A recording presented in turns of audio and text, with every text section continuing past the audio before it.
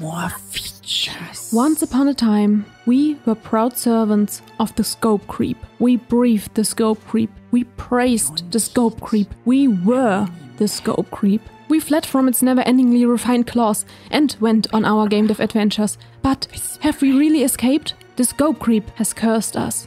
You need to make a pointless feature every now and then, or pay a fine of 73 cents. And we had no change with us. And this is why we decided to misuse Conway's game of life as a fancy-looking dance floor. Do not believe any other stories. But seriously, cellular automata are an incredibly powerful tool for procedural generation. And this is a great entry point to it. So stay with us. We need two things here: code and graphics.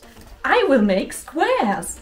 So the main idea is the following. Imagine you have a two-dimensional grid that changes over time iterations. With each iteration, each cell follows globally set rules about what to do in the next iteration. The decision is dependent on their own state, like regular automata. But they can also spy on their neighbors. The classic game of life has really simple rules that result in incredibly complex outcomes. Each cell is either alive or dead. First, you count your neighbors. A live cell with 2 or 3 neighbors stays alive. Otherwise, it dies. A dead cell with exactly 3 live neighbors comes to life. In any other case, it stays dead. You can, of course, vary this a lot and get interesting results. It really is worth trying. So, how are the squares going? Nice, I guess. I mean, there's a tool for this, and it took like 3 seconds. And only because I spent 2 seconds looking for it and I missed it once. Great scope creep. Will you accept my sacrifice? No! Design more! I need another moment. Okay then. We use a time map for our two-dimensional grid. With each beat of the music, we calculate another iteration. Okay, every cell needs to make a decision. We can simply iterate them based on the size of our map. We count their neighbors in the simplest way possible and just use 2 for loops.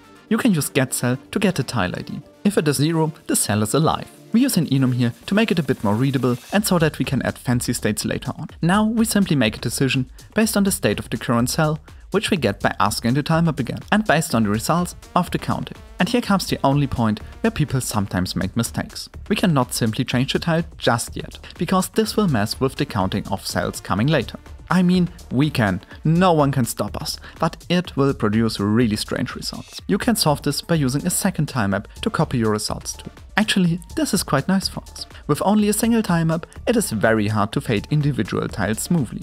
But since we have 2 anyways, we can just use a tween to crossfade them. Isn't that a smooth transition? How are the graphics going? I squared! I tried a few different patterns with varying alpha values. I really like the ones with the checkerboard aesthetic. Also, I think it looks better when there is a separation of 1 or 2 pixels between the tiles. Oh, and then I decided these 16 by 16 size tiles are actually too small. So I made the 32 by 32 pixel size tile that I'm pretty happy with now. So scope creep, we did it. Are you pleased now? No! What? We need to polish it. Yes, polish more. I admit there is a little problem.